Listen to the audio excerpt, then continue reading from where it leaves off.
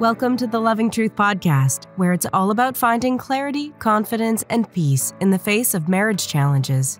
And now your host, relationship expert, and certified master life coach, Sharon Pope. Hello, loves. This is Sharon Pope, and this is The Loving Truth. This is also our time of the month where we do our Q&A calls, where you call in with your questions and I try to give you my very best answers and explanations so that you feel like you are moving forward in your life, in your marriage, and in your decision. Now, if you would like to send me a question for next month's call, please do that. Send me whatever your question is. Call 727-537-0359. Just leave me a short message as to what your question is, and maybe you'll be one of the people that I choose to answer that question on next month's Q&A call. All right? So let's first hear from Sherry. Hi, this is Sherry, and my question is, my husband, after 41 years, had decided to separate. He wants to live separately. We have children, 3 children, married children, grandchildren, and he says it was brewing in him. We were talking about getting separated or divorced a few times in our lives, but I think he just planned it. Now, I'm on the verge of going to a divorce lawyer.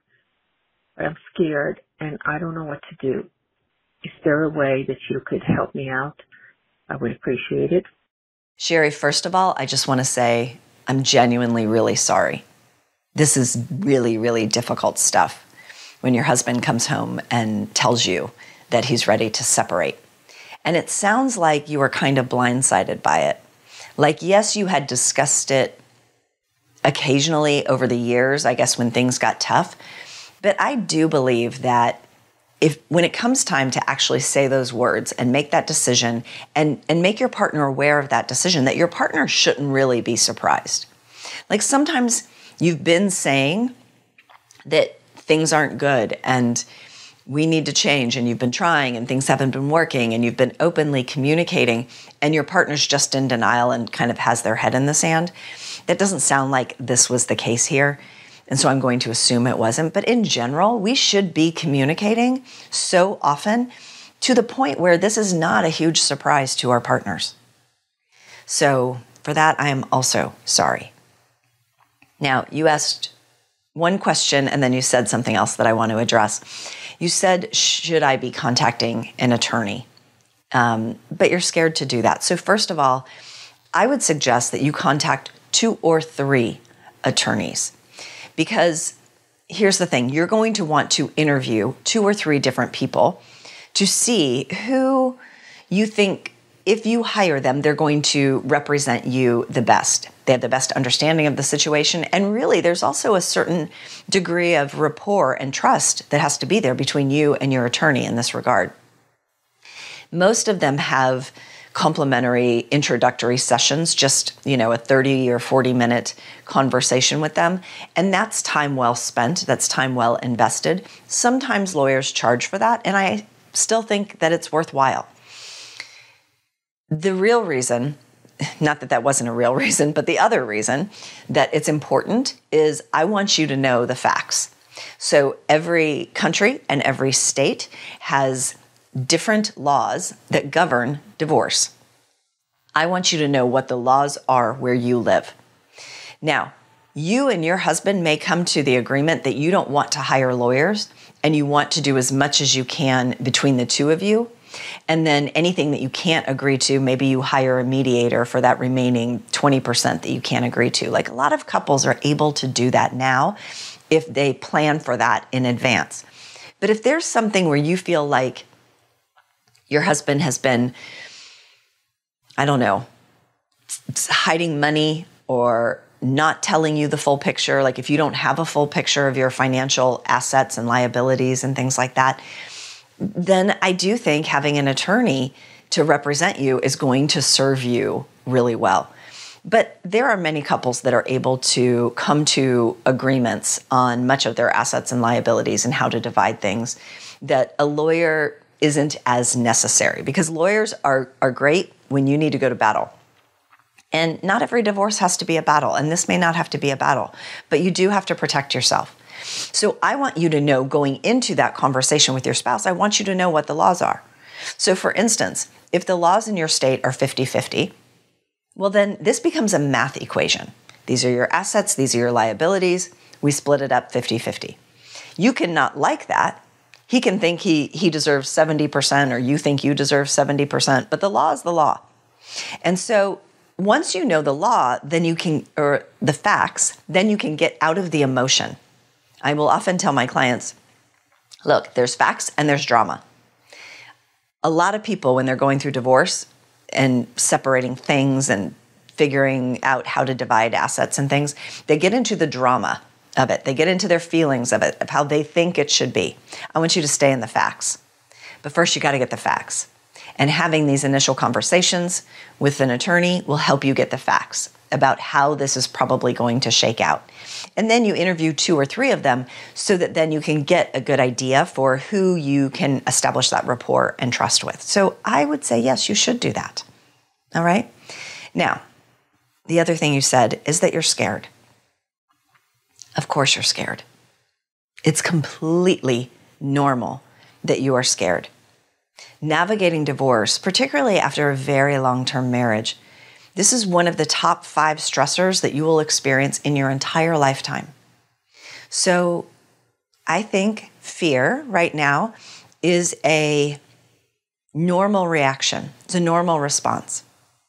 I think sadness is also a rational emotion to feel, because this is a loss.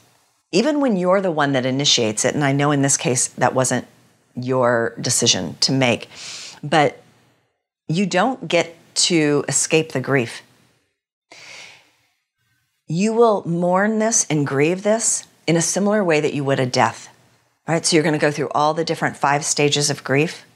Your partner probably will too, and you won't be in the same stage at the same time.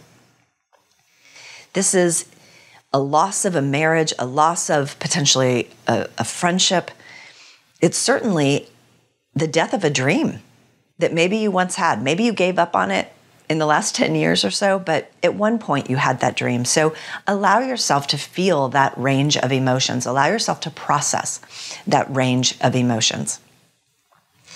There's a woman named Elizabeth Gilbert. She wrote the book Eat, Pray, Love. And she once said, there's no such thing as one-way liberation. Liberation always works both ways.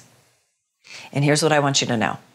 If the marriage isn't working for one of you, then the marriage isn't working, right? And so you don't want to remain in a marriage where it's not working for your partner. You want to be in a relationship where your partner is choosing you, actively choosing you every single day. Doesn't mean it's easy, doesn't mean it's all fun, but it means there's nowhere else I'd rather be but right here with you. That's the kind of relationship that's worth fighting for and sticking it out for. And I just want to offer that maybe you get to choose how you feel about this. You get to choose how you think about this. You get to choose what meaning you give to this. And I remember when someone that I loved deeply decided to end the relationship with me. And I very much had a woe is me, poor me, I'm so sad, victim sort of mentality. And of course that felt horrible. But the thing that I made it mean, the thought that I consciously chose and felt, and it still felt absolutely true, just as true as poor me, because I was heartbroken from that relationship ending. But I could make it mean that, you know what, sometimes people will do for us the things that we're not strong enough to do for ourselves. When I look back on that relationship, it was not a good relationship. Doesn't mean I didn't love him, but it wasn't a good, healthy relationship for me. So he did the hard thing that I wasn't able or willing to do. That felt true. It still feels true today. So you get to choose what meaning you give to this. And what meaning you give to it will derive how you feel. When I was in woe is me, poor me, this is horrible, I couldn't stop crying.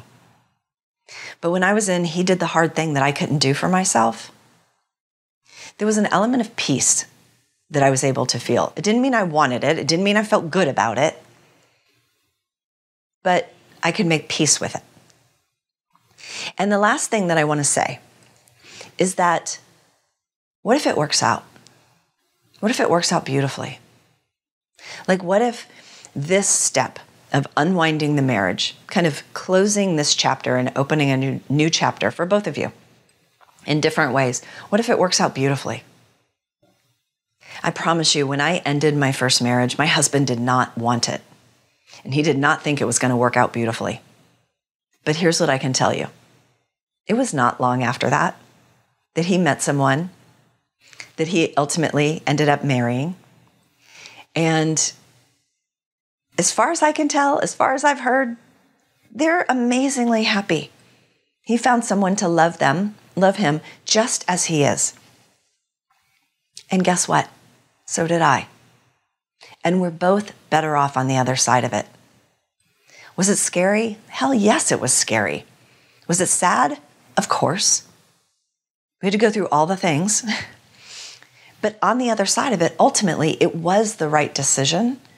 And we both were able to make peace with it, move our lives forward, and find something that felt like it fit a little better. And it wasn't so hard. So what if it all works out? You're going to have your mind is going to tell you lots of doomsday scenarios. It's going to fill you with fear. What if this happens? What if this happens? What if you're alone forever? What if no one ever loves you again? All this stuff that is just stuff. It's just thoughts. It's not even real. What if it all works out? What if it's at least 50% likely that this could be a positive thing ultimately, as opposed to a negative thing? Right? So you get to choose. You get to choose where you focus. You get to choose the story you tell about this. And what you choose will dictate how you feel. I hope you choose wisely, and I wish you all the best, Sherry. Okay, now I want to go on to Amanda. Now, Amanda wrote in her question as opposed to calling in, which, I suppose that's okay too. So I'm going to read it to you. Unfortunately, you can't listen to it. Here it is. My husband has left me to care for his very ill son. He was sick back in April of 2022, recovered after months of treatment, but now has been diagnosed with lung cancer that's very aggressive. I was on holiday at the time. Come back straight away to him being cold and in shock. He told me he was moving out to be with just his son without distraction. I said, yes, do what you have to do. Was shocked, but appreciate the stress of the last 18 months on everyone, and especially my husband trying to be all things and failing. Once he moved out, he told me he wanted to separate and not have distraction. I'm in shock, heartbroken, and really feel it because he really feel that it's because he can't cope. He has treated me poorly, but tried the last 18 months, so said he doesn't want to let me down anymore. No amount of reasoning or flexibility will change his mind. He said if I wait for him, could be 6 months, could be 3 years, whatever the time frame, until his son either passes away or gets well enough that he does not need to be consumed, he will see how he feels because he loves me so very much. I can't do that. But he has also been very nasty to me just in the last couple of weeks verbally. He's very stressed, and I seem to be his punching bag. Not literally. How is it possible that he can gap me so completely instead of allowing me to support him? It feels like a massive trauma response with little care for our marriage. Please do a podcast so I know how to deal. Amanda. So, Amanda, first of all, I cannot imagine, I cannot wrap my mind around what it would feel like to lose a child or to watch your child suffer through an aggressive lung cancer diagnosis. Like, I can't pretend to know what that must be like. And because you are family, I know that's his son, but you're family. So I'm sorry that this is happening. I'm sorry for your stepson, and I'm sorry for your family. So I can't imagine what that's like. But based upon what you've shared here, I think that if the marriage had been on solid ground before, that he would have turned to you for support. I think it's very unusual that when someone is in crisis, they push all the people who love them away. So I think that it's a result of, it sounds like you two were struggling in your marriage and he was trying to be who you needed him to be for the last 18 months, and he didn't feel like he was being successful at it. And so there's only so much some of us can do. And so dealing with my son's diagnoses and trying to resuscitate what might feel like a dying marriage where I'm not being terribly successful because I keep letting my wife down. And by the way, men don't play games they can't win. So if he feels like he can't win, he will tap out and not play. And that's kind of what he's doing. There's only so much he can do. There's only so much he can focus on. You can't focus on two different things. And so his son's diagnosis is an area that he has no control over. And he may not win that battle, no matter how much he tries and focuses and loves on him. He may not win that battle. And he can't take on two battles at the same time. And it sounds like, from what you've shared, that he doesn't feel like he can win in his marriage with you, at least not today. And he doesn't have the energy, time, focus, attention, resources to be able to keep trying. And I think we can all understand that. Like, even though you may not like that answer, I think it's understandable. And I also think you're right that you should not wait for him. Whatever it is, 6 months or 3 years or 5 years, whatever it is. When this is done on the other side of it, your husband is going to be a different person. I don't know who that person is going to be, but life changes us. Big things like this, losing a child or watching your child struggle and suffer and come through something like this, there's no way it cannot change you as a human being. There's no way. And we don't know who he's going to change into. We don't know how he's going to be different. And that will be new information that you can react to and respond to if on the other side of this, you two want to try again. But it sounds like if you try again, you need to create a new relationship. It needs to be something different, and it certainly needs to feel different than it did before. So this isn't about going back to what it was. So I think you should close the books on this particular relationship. I think you should. Yeah, close this chapter. And if the two of you decide to open a new chapter in the future, lovely, you can explore that. And if you move on with your life and you meet someone new and you're remarried and whatever, that's okay too. It's all okay. But for sure, I don't think that you should wait around and certainly not be his emotional punching bag. You know, there's lots of ways to deal with circumstances that we would never choose. There's lots of support that he can get around him, but it sounds like he can't look to you for that support right now. He can look to you to, like you said, be his punching bag, but that's not fair. So I do think that it's time to sort of close the chapter on this one. All right. Next, we're going to go to Tamara. Tamara also wrote in, so I'm going to read her question to you as well. She says, "Hello, Sharon, help. I have a question for your podcast that perhaps you can answer. My husband straight up told me this morning that his love language is words of affirmation and that I should do that more. Yikes. Feeling angry and like an ass for not wanting to or knowing how to reciprocate. First, I wasn't raised in a family that expressed feelings, so it's always a bit uncomfortable for me to do so. More importantly, though, is that I'm dealing with strong feelings of resentment and thoughts of divorce. To say anything would feel like I'm lying and misleading him. Long story short, we've been married for 2.5 years and he hasn't worked for the last 3. He is 66 now and took early retirement when his business failed. At the time that we discussed this, he was going to pick up side jobs to help out financially. Then we moved to a rural area and COVID hit, etc., etc. Last year, he was seriously hurt. For a short time, we didn't know if he was going to walk. Thankfully, he has since recovered and appears fine, but has been left with some chronic neuropathic pain in his legs, which sometimes limits his ability to do things. I feel like I've been had. I didn't sign up for this. To add insult to injury, I supported my ex for 10 years of a 30-year marriage through a chronic illness before the marriage dissolved. I'm kicking myself for being dumb enough to find myself in what feels like the same situation again and trusting that things would be different this time. Also feeling like I'm the ass for not being more sympathetic. I do care for him and love him. I think he's an amazing and fun guy in many ways. Yet. Okay. So let's first talk about the unhealed wound from your first marriage. So maybe you've heard me say this. First marriages end at a rate of 40 to 50%.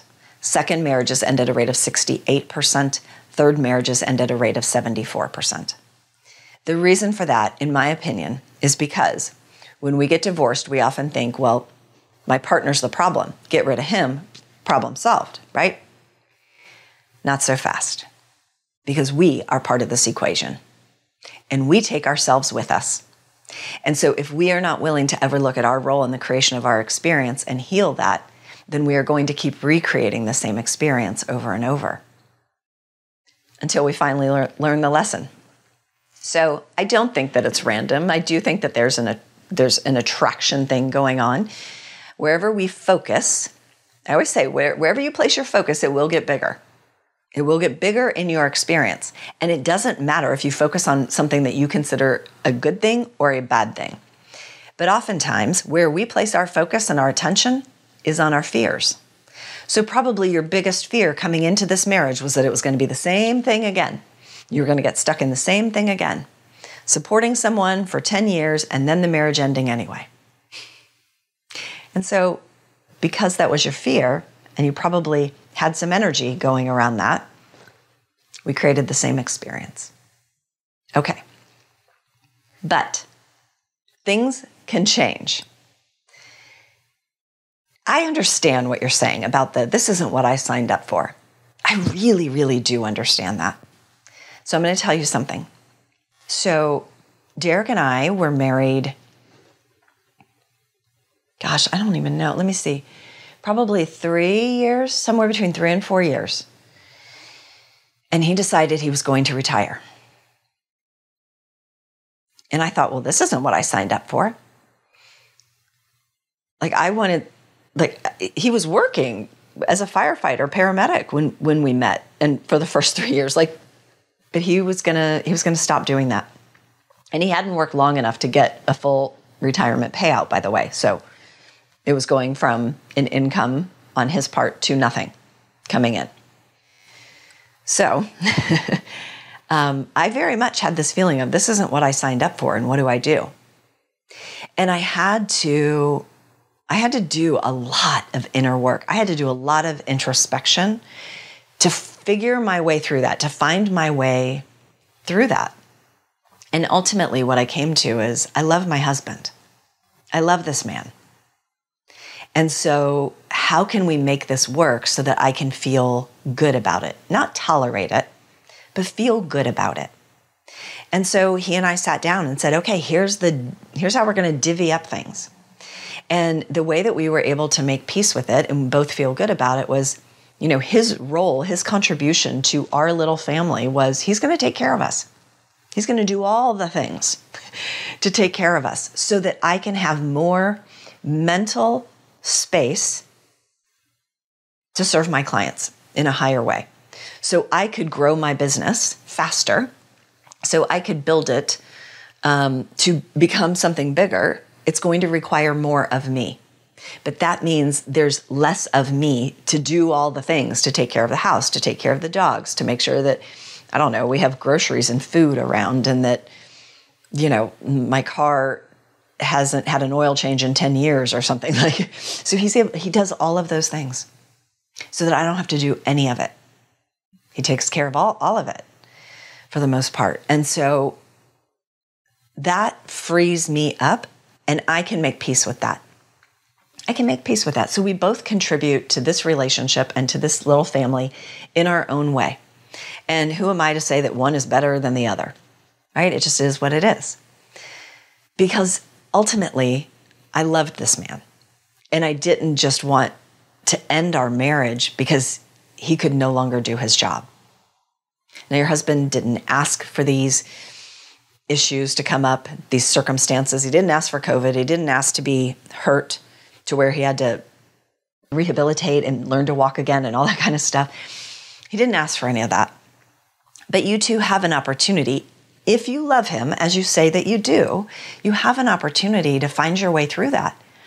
And I would just say, do some real introspective, quiet work within yourself of what could our relationship look like where I could feel at peace with the way that we both contribute. And he could feel good about it too, because by the way, everyone needs purpose in their lives. They need a reason to get up and get out of bed. And he needs that too. So you both need to feel good about what you're doing, how you're showing up in your life, in your relationship. Okay? So see if there's an opportunity for you to find your way through that. And now the last thing. So his love language is words of affirmation, and he would like for you to give him that more frequently. And my response is, look, if you are in a marriage, I promise you didn't get into this marriage thinking, I hope the entire time we're married, he never feels loved by me. Of course you didn't say that. And hopefully he didn't say that either, right? Because we don't come into relationship and come into marriage thinking, I hope they never feel loved.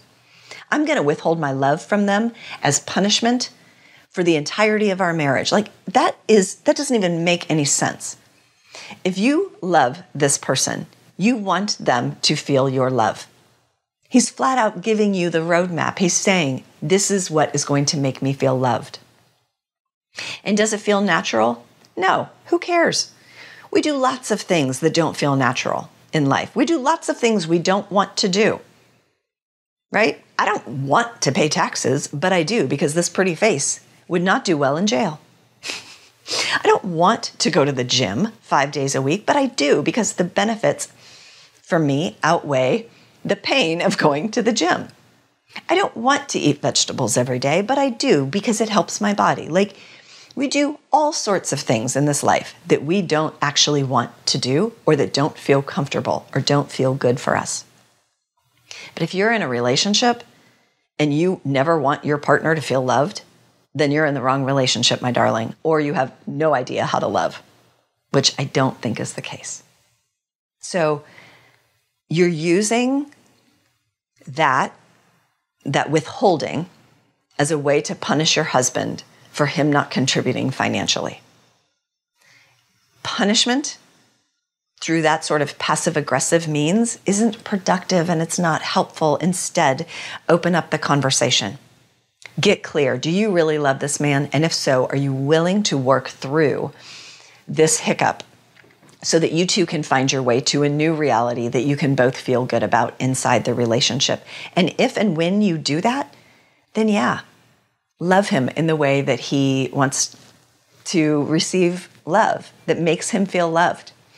And then also get clear about how he gives love, because when it comes to the whole love languages thing, everyone knows how they receive love. Not everyone, but anyone who's ever looked into love languages knows, oh, that's how I receive love.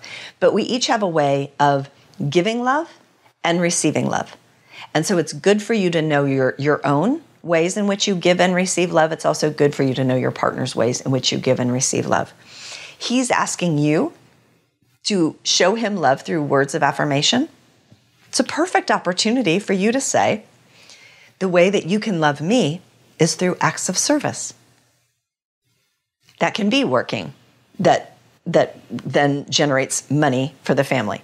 It can be through volunteering. It can be through taking care of you and the family and the house and the home or whatever a bit more. It can look any way you want it to look. But it sounds like your love language might be acts of service. So this might be a great stepping stone to help you discover the answer of what this needs to look like. All right? I hope that's helpful for you, Tamara. All right. If you would like to send me a question, I want to hear from you. I really do. Call and leave me a message at 727-537-0359. And you don't have to leave me your phone number. Sometimes people leave me their phone number. I don't know if they think I'm going to call them back. I'm not going to call you back, but I'm going to take your question and I'm going to answer it on these monthly Q&A calls. All right? So I want to hear from you. And if I can help, I want to be helpful. Until next time, take really good care. If you're listening to this podcast because you're struggling to decide whether to stay or go in your marriage, and you're serious about finding that answer, it's time to book a Truth and Clarity session with a member of my team. On the call, we'll discuss where you are in your marriage and explore if there's a fit for you and I to work together so you can make and execute the right decision for you and your marriage. Go to clarityformymarriage.com to fill out an application now. That's clarityformymarriage.com.